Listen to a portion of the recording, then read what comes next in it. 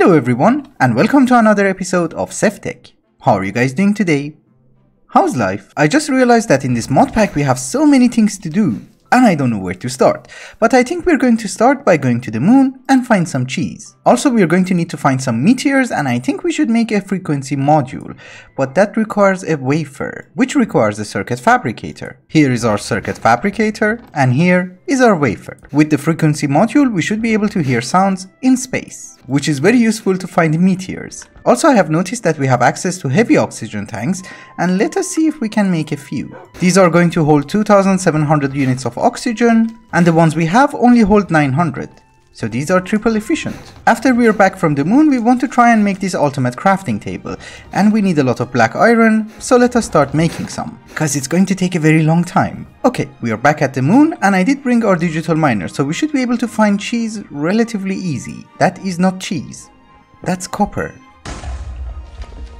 That is a meteoric iron. Very good. But first things first, let us find some cheese. I think this should be the ore dictionary, right? Yes. Find me some. So if you harvest a meteor, it will give you 2, we can double it. But that's not very good, because I think we need a lot. And mystical agriculture is far away, so we need to do this manually. And since gravity is terrible here, I did bring a magnet.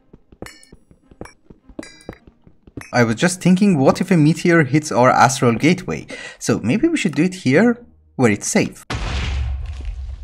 I would say this is a decent amount of cheese to get us started, so we can go back home. I found some more meteors. If we smelt cheese, we will only get 1, but if we're fortunate, we might get up to 3. So why did we need cheese? Cheese is very important because if we use the ore and infuse it with compressed obsidian, we will get skystone, which is used in making applied energistics controller. So let's do that before I forget. We can also eat it, but it also has other uses, mainly for teleportation. And you did not have to use the ore, you could have used the cheese. But the main use of having cheese is that if we put it in a smeltery and melt it down, we would be able to make different blueprints for different rockets. And therefore we do not need to find dungeons on the moon or other planets. At least I hope. And the meteoric iron is to make the heavy duty plates. I just came to the nether so that we would be able to find cobalt and iridite. Why did you get low grade charcoal? I think you're not going to harvest cobalt and iridite.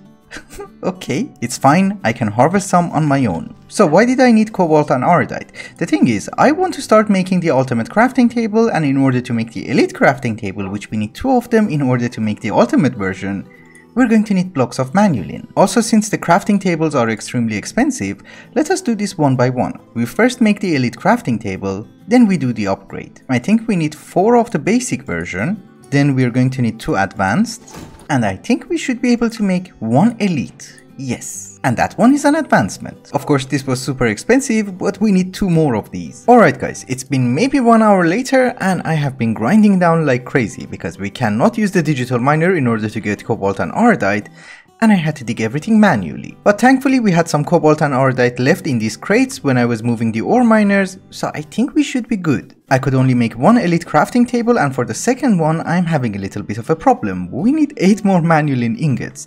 But I think what we're going to do is that we're going to take this one, we're going to upgrade it to ultimate crafting table, which should unlock a few stuff, but there is a creative age. Okay, it's not unlocking a new age, these recipes should be unlocked. And this is a recipe for a creative tank. It's not the best. So whenever we get enough iridite and cobalt from the ore miners, I can make the elite crafting table as well. I was thinking that, oh, I'm going to make a nanobot beacon and I'm going to make a creative flight modifier. Unfortunately, this is the recipe, so it's not gonna happen. Well, we had to make the ultimate crafting table to see what kind of creative items we have to make and how to prepare for them. So it's not that we're going to focus on any of them right now. Alright guys, I have finally decided that we're going to start the foundations of Lash 2, and I have also added my favorite mod in the game, architecture blocks, so that we will get these. In this area I want to use a lot of Galactic Craft gizmos, and I thought we should start by making a door. There is an airlock from Galactic Craft, and I think we should be able to make it. So this is basically like a nether portal where you have to make a frame, and then you need to add a controller somewhere. And there you go, you have an airlock. And in the controller we can specify that open the door whenever the player is within 2 meters. So if I come here, it will open. And it will close. I can set it to 5 meters, but whenever we're inside, the door will be open. So 2 meters is fine, I guess. And we can just put the controller down here so that it's hidden. I think one more very important thing that we can add is the communication dish. But that is going to require some advanced wafers and we need to craft them. Of course, you should remember that this block has no uses, but I think we should be able to just place it down, right? Can we put it over there? Yes. It looks cool and it's huge. I like it. There are two modular machineries that we have to install in here. One of them is going to be the scamulator and the other one the hydraulic press. The hydraulic press is not a priority right now, but the scamulator is because we want to go to Mars and we need the blueprint. I thought I made some skystone, but I can't find it anywhere. It's fine, we can make more. And if I'm not wrong, this should be the multi-block structure for the scamulator. And you do not have a blueprint. Yeah, it doesn't have a blueprint. Interesting. For the scamulator to work, we are going to need some melted cheese. And I think we can just put a tank under here and fill it in. Yes.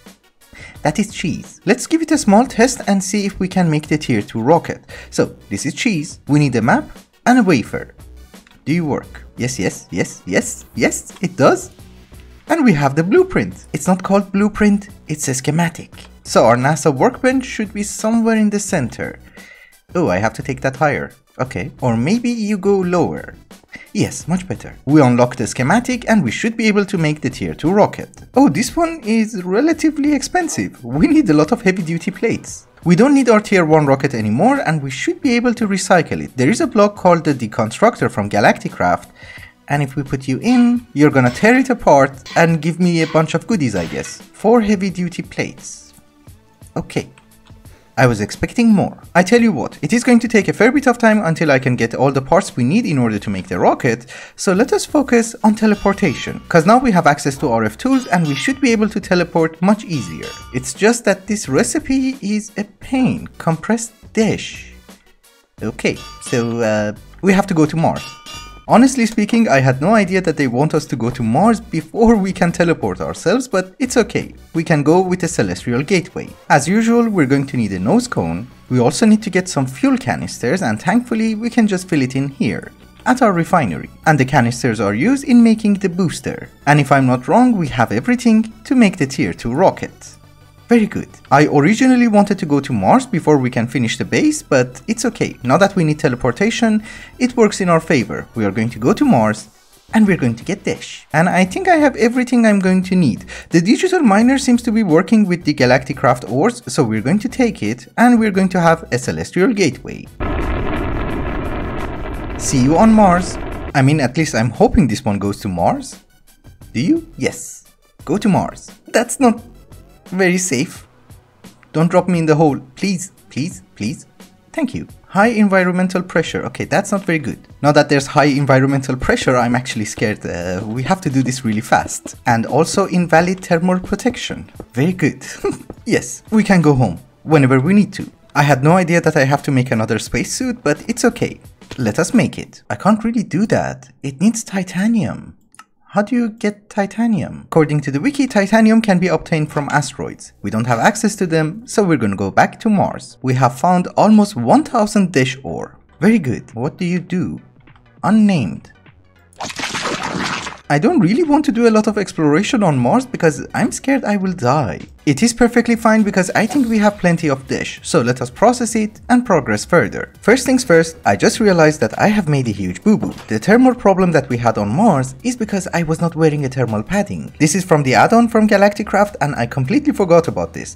We should be able to make it easily, cause it's basically wool and redstone, and we have plenty of wool. So next time that we go to Mars, we should not have any problems. I'm so pretty. With that out of the way, I think now we should start focusing on a transportation hub. The recipe for the matter transmitter and the matter receiver has been changed, also the recipe for the machine frame from RF tools. It's going to require Invar rods and grey plastic, and we have plenty of Invar. I'm not very sure on the plastic. Okay, we can have 1 stack. I haven't even finished this building, but we need to start expanding it. I think we're going to have our teleportation hub over here. Also, I'm not exactly sure how many destinations we're going to have in this game, but I'm assuming having 16 of them is going to be a safe bet.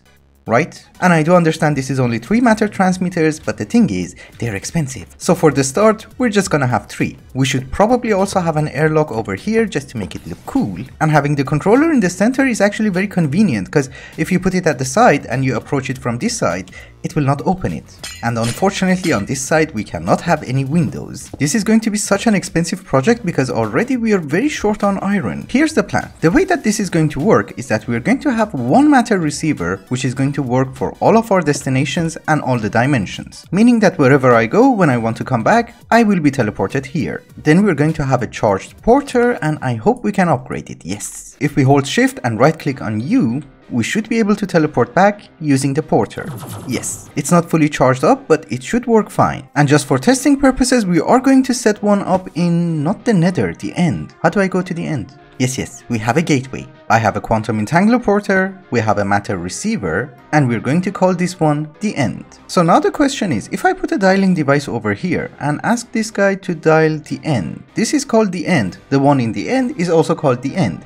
If I ask him to dial the end, will I be able to go? Yes. And we have spawned in the end. Very good. And the reason that I had to test it is that, can I remove the dialing device?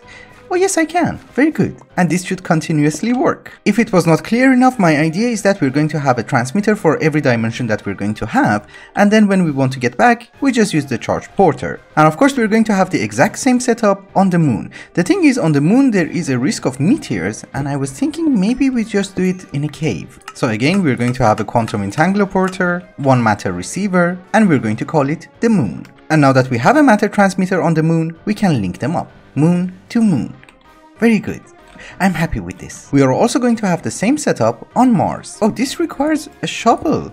I did not know that. And I just wanted to remind you that the entire reason that we're making it inside the cave is to protect ourselves from meteors. So let us do a very small recap. That is the end, moon, Mars. And for the moment we don't really have any other destinations, so this will have to do. This is going to be the rough shape of our galactic raft area, and for the moment I'm actually happy with it. Later on we might have to add a tower over here so that it looks more decent. And of course this is not something that we can finish today because we have other projects to do as well. And what I wanted to do for today was to just get a rough shape going on so that we know what we should do next episode. But just before we leave this area, there is one more thing that I want to try. I really need a bed over here. Yeah, I think right now it looks more decent. Okay, let us focus on the rocket. Oh, and by the way, I did discover that there is something called arc lamp, and it's from Galactic Craft. It is like the floodlights from immersive engineering, but in one block. And it doesn't need power. I always knew that there is a solar panel from Galactic Craft, but I went to the wiki and the pictures looked amazing. Because it's not just one block. When you place it down, it looks like this. So I was hoping that we can at least power some stuff using this guy. The question is, can we make 4? They really look nice and they even adjust themselves based on the position of the sun. Since we have 4 of them, let's see how much RF they're generating. I have no idea how much that is. Yeah, I thought making an energy cell will help, but I still don't know how much RF per tick that is. Which is perfectly fine by me because the only thing that I wanted to power is the fuel loader. Oh, and by the way, I'm not going to use universal cables like this in order to power the fuel loader. I wanted to use the energy beam receiver and the reflector in order to power it, which is from Galactic Craft. But the problem is this guy is going to require titanium, which is not something that we have. So this is going to be a temporary setup until we get to the asteroids and get titanium. And I think what we should do is that we're going to hook up our refinery into an ender tank, and we just put the other tank over here and some mechanical pipes, which doesn't connect. Does it have to be done manually?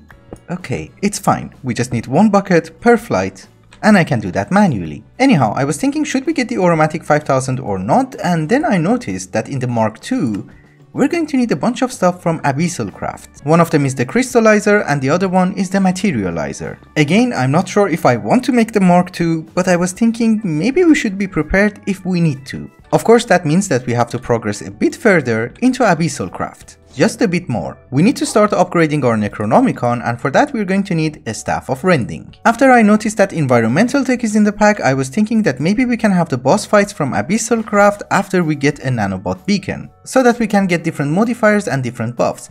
But the problem is, we're not getting that much erodium. This has been running for the past 10 hours and we only have 31. We need 54 for the lens. So I guess there's no point of wasting time. That is the wrong portal. Let's go to the Abyssal Wastelands. So for those of you who don't know, we currently have the Necronomicon and we need to upgrade it to Abyssal Wasteland Necronomicon. And for doing that, we need the skin of the Abyssal Wasteland, and to get that, we need the Abyssal Wasteland Essence. And this is why we need the Staff of Rending, so that we can gather essence from mobs. And you just hold right click until the number reaches 100. It's 81. 99 and 100. We got 1. I need to gather 7 more. It's been a while and so far we only have 3.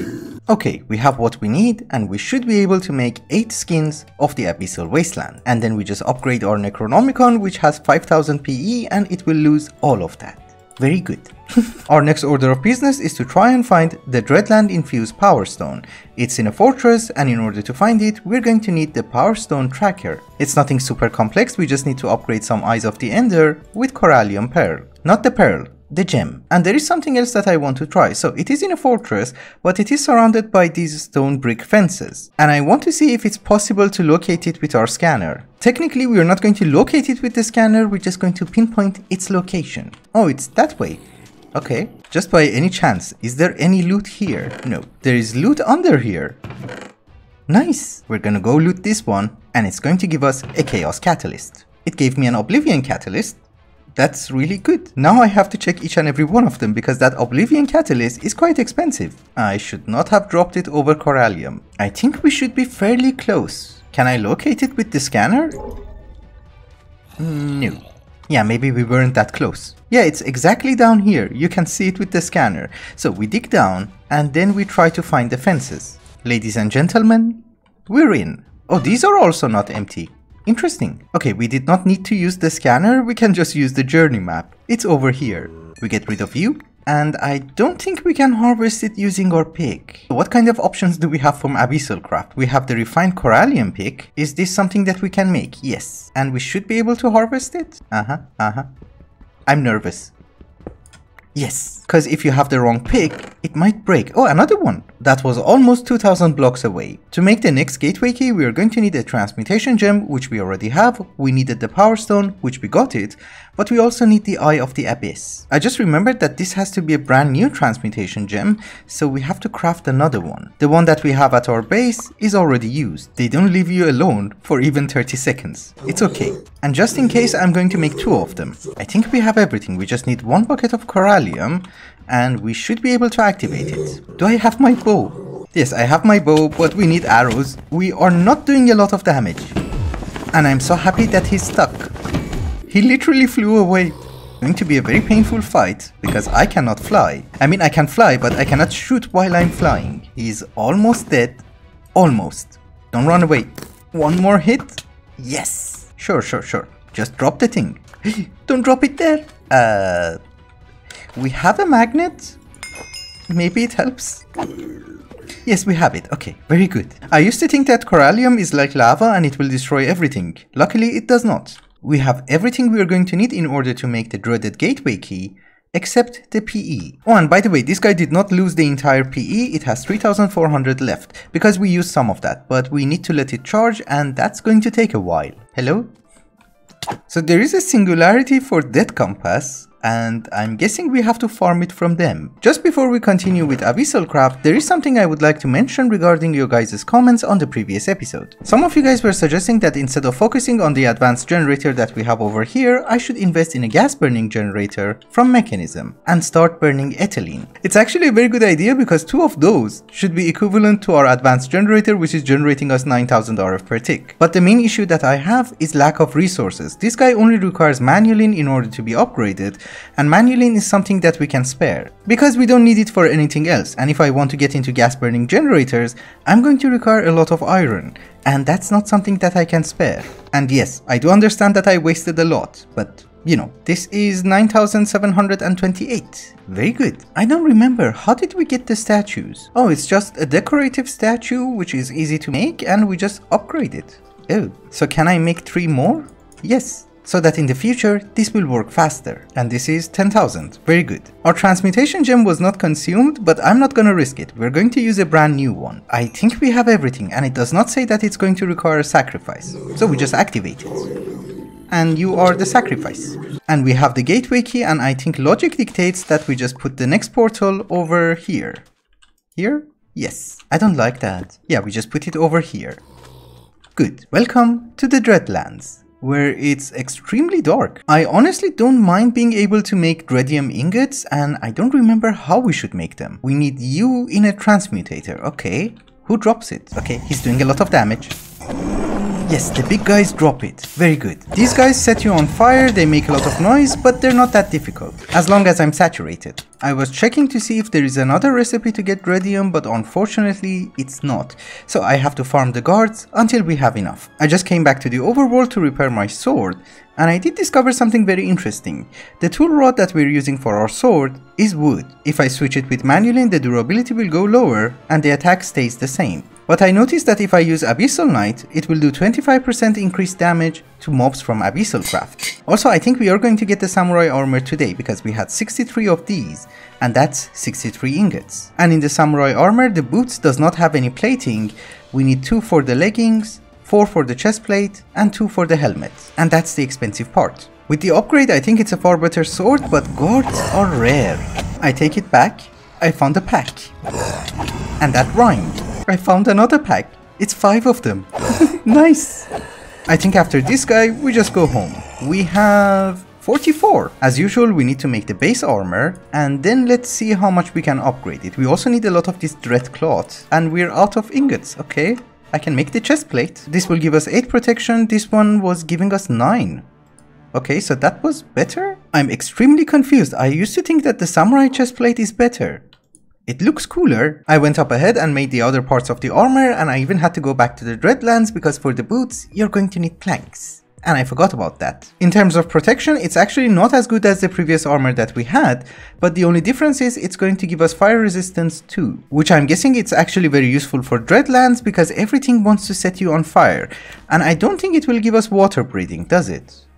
No. All that being said, I don't regret my decision because I think it looks cool. And during that entire time, we only got 3 pieces of erodium. That's it. I think our plan for the next episode, until we manage to get that stupid lens, is to try and progress a little bit further into Galacticraft and also do a little bit more progression in the Between Lands. Because there are so many backed up advancements that I think one day they are going to bite us in the face. Anyway guys, I think it's also a good time to wrap up the episode. Thank you so much for watching, and I hope you enjoyed it. Till the next one. Bye bye.